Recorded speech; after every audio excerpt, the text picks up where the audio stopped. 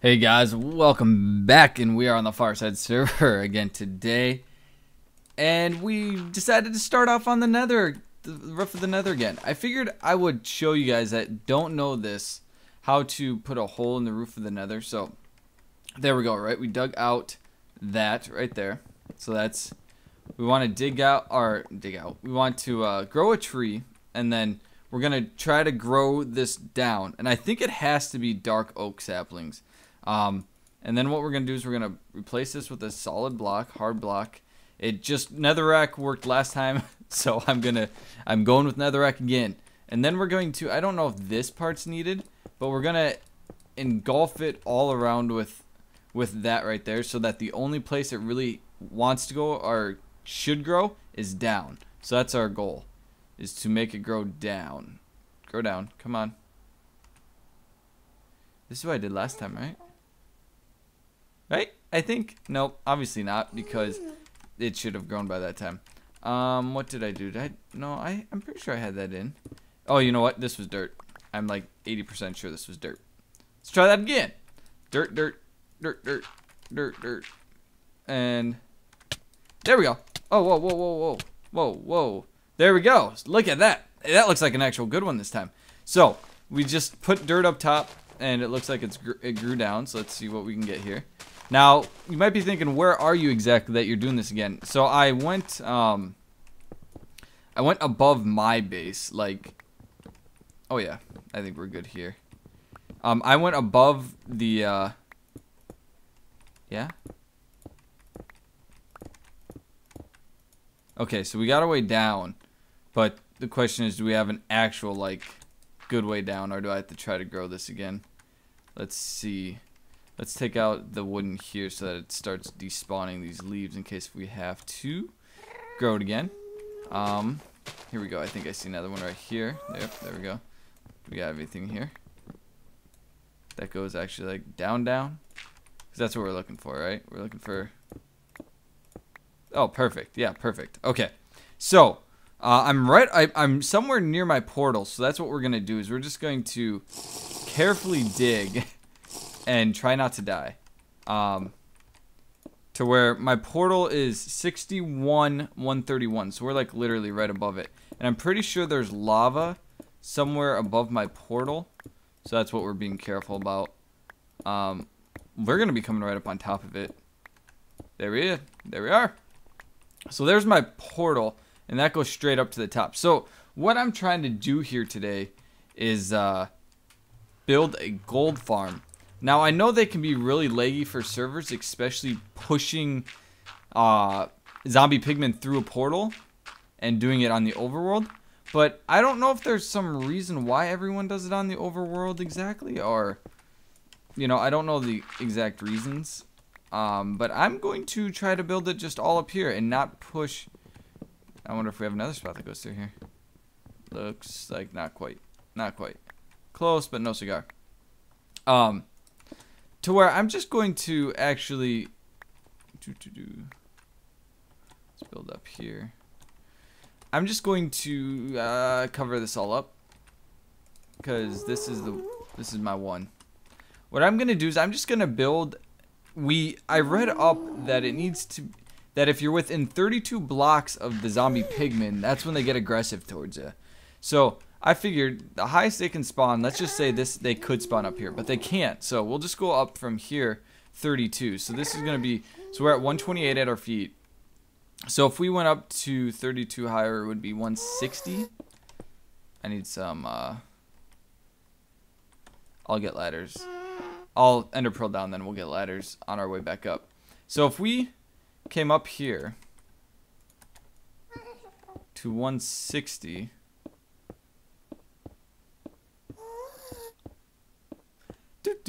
So right here, right? We came up here and we built started building a area for zombie pigmen to spawn. Unless if there's something that I don't know about to where they don't spawn up on top at all or something, this should work. To where we can go up there and start building a piston pushing system, and I'll just gather them at that level. So everything, the farm will be above that, and I'll gather everything above that, collect them there, and then I'll kill them in the nether here. Like I said, I know people build them where they push them back through the world into the regular overworld, but I know that causes a bunch of lag, and I obviously don't want to do that on an SMP because it's going to be just horrific on an SMP server. But I figured if I do it over here, it will be fine. I mean, I would think it would be fine. I mean, and if it's too laggy or something, then I mean, I guess the worst we do is we take it down, right? I mean, not a big deal. So that's kind of what I'm gonna be working on. I don't know if I'm gonna get it all done this episode. We gotta go do another enchantment for sure this episode. And I haven't got anything figured out with the villagers yet. Maybe we'll do that. So, but this is kind of my priority right now. I want to kind of test it to where I want to build like a 2 or 3 rows of it, test it, then go up. Then when I AFK, I'll go up to 250. I'll go up to the maximum height up here, and then I'll AFK there. So I'm gonna try doing that. I think bring in go build a couple rows of it and just give a theory test to make sure it works. Okay, so we tested one theory to make sure that these guys could spawn. I just went up to 250 and see if they could spawn at the very lowest level. This is going to be their collection level.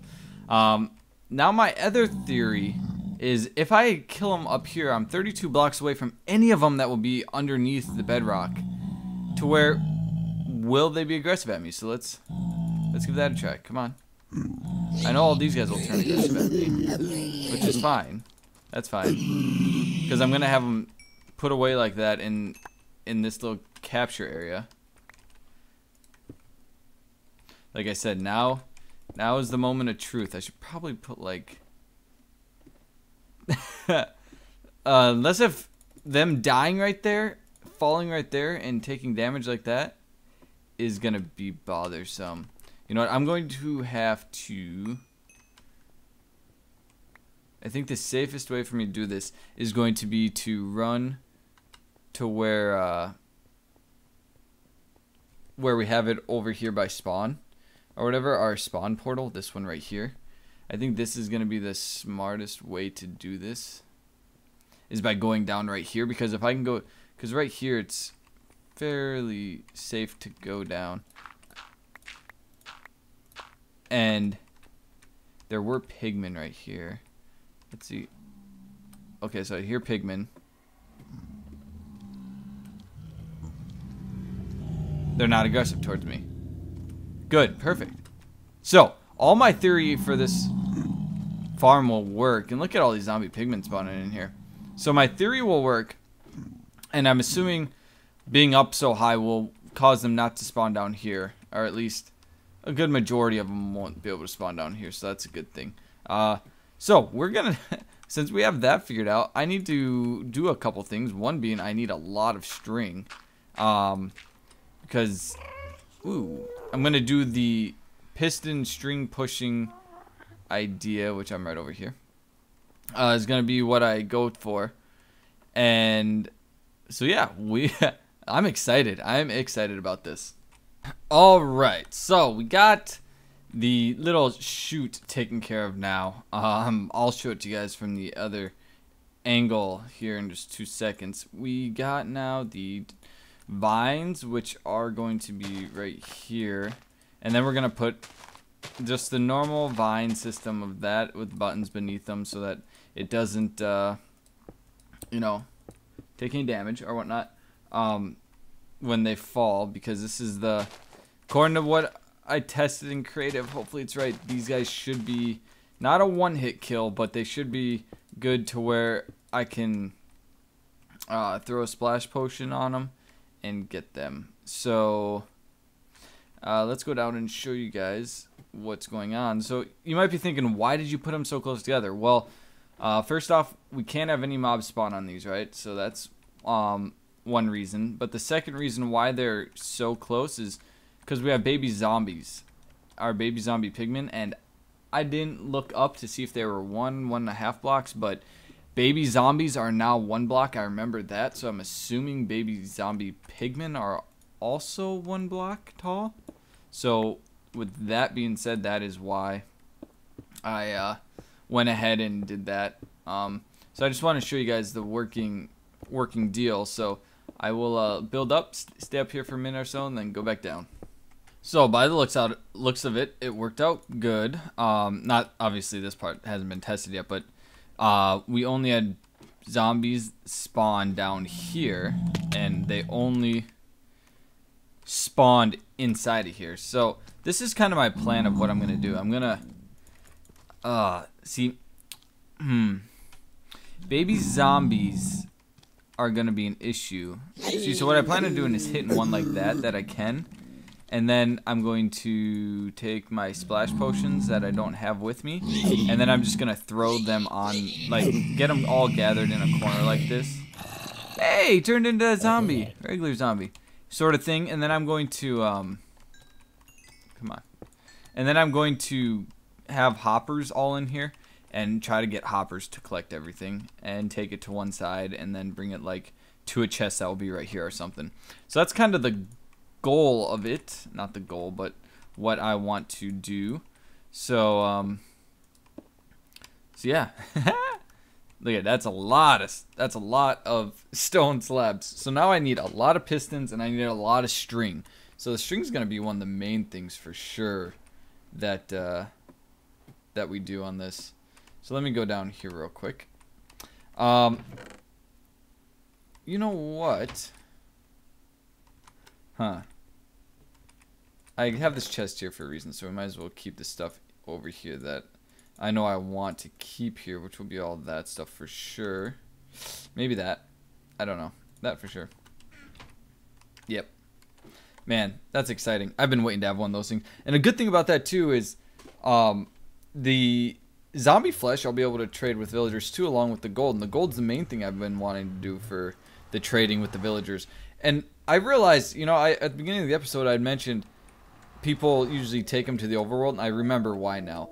So then they don't make or hit a spawning cap, I'm assuming. So that's probably the reason why why they send them to the overworld, so then they can just keep spawning them and then collect a whole bunch of them instead of hitting a spawn cap, which makes sense. But we're not going to do that. There's my splash potions. We're not going to do that because I'm fine with it just being a regular mob system sort of farm. I don't want to send stuff through to, you know, to the whatchamacallit. So that's how we're going to do it. Alright. Enchanting. So we're back at the Connive enchanting room. We've been here a lot lately. He's out of lapis, so I'm not going to do it. Not going to buy from him this time, which is okay. Which is interesting because I think I put in that ninth iron last episode. So either Connive came on and did an enchant, or someone stole from Connive. Level 30, power 4, lure 1. That sucks. I want lure 3. Please give me something other than a power on this. Whatever. I just don't need a power 4. Like, I just don't need it. Maybe we can give it to Sirens in his library. Let's go to Sirens' library real quick. I haven't been here for a while. Oh yeah, okay. We got something else we gotta do here while we're at spawn. Sirens, pay here. Bargain bin. What would he say if I put a power 4 in a bargain bin? He would not be a happy guy. So we got this little thing over here that's on fire. I don't know. I was trying to sing like Adele right there. Or Alicia Keys, I think it is. This girl is on fire. Why not? Why? Anyways, Death Games. Boom. It's gonna be here soon. But I thought it was going. I guess not. I guess not. Let's check the shop. You know what? Let's not check the shop because I haven't really put anything in there, and I don't think anyone's really been on to buy saddles or anything like that. Tort lowered prices on his shop. So what should we buy? Let's do a little bit of buying. Netherrack, soul sand, diorite. Ooh, I am so buying those. 1, 2, 3, 4, 5. Let's get 40 iron out here. 45. I can do multiplication, don't worry. I'm an engineering student, don't worry. Okay, so we need 8. So there's 8. 10. 18. 18, 30. That's 30 iron. 30 iron. Do I want anything else? 30 iron. I don't think I want anything else. Do I? No. Mossy brick? No. Mossy cut? No. Dirt, stone brick. What's that one? Nope. Smooth stone? Nope. Cobble? Nope. What is the one? Not the mossy.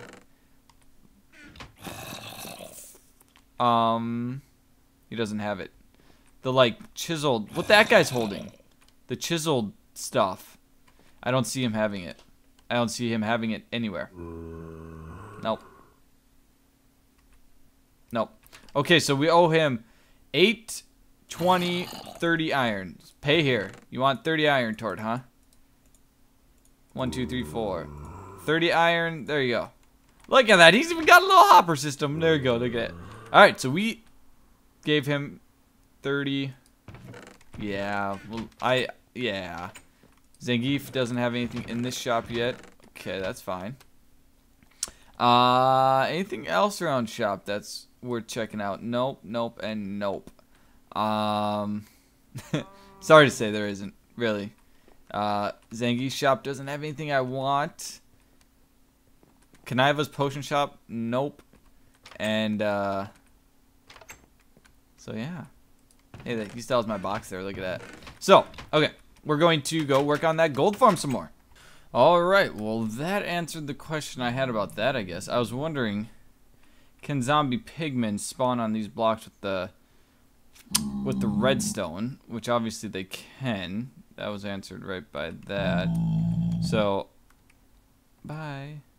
So I don't know what I'm going to do about that, because they can spawn in there, it looks like. So, the only thing I have... I mean, I can prevent them from spawning there, and then I can put them... I mean, I'd have to put them right there, but that's...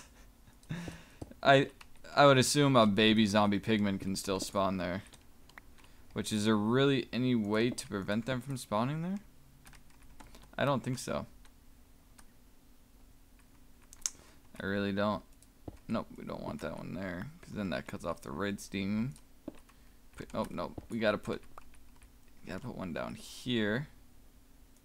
There we go, one right there. Indian, a bunch of them right there. That's the only thing I can think of. Like I said though, but I think baby zombies are still gonna be able to spawn there. Baby zombie pigmen. I guess we'll find out. So this is one layer. This is what they're all gonna look like, right? They have 2 spawning spots right here, or 2 high to spawn in. They'll spawn. I'm assuming they're only 2 high. I should probably look that up. But and then these are half slab just for the testing that I just did. And what's that guy doing right there? He's not supposed to be there. I thought I already took him off. But there we go. So if we just drop down real quick. How many do we got? We only got 1, 2. Come here.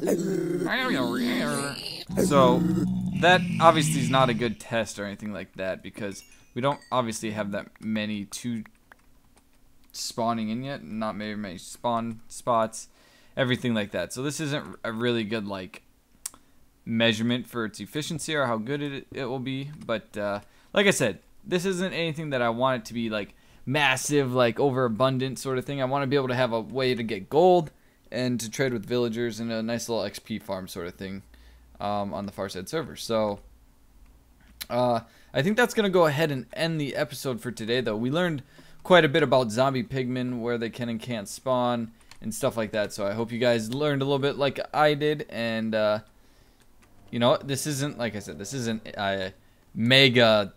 Oh, this is the best zombie pigman farm out there. Oh my gosh. No, it's nothing like that. This is just something be nice to have here for me on the server. And not the most efficient, not the best by any means, but this is my totally own thought, my own way of thinking. Just by reading the wiki page for zombie pigman behavior, and I figured this would be a good place to build it. So I know people have done it before, but I don't know if it's exactly like this. But anyways, so like always, guys, I thank you guys for watching. My name's Cluster. Dream big.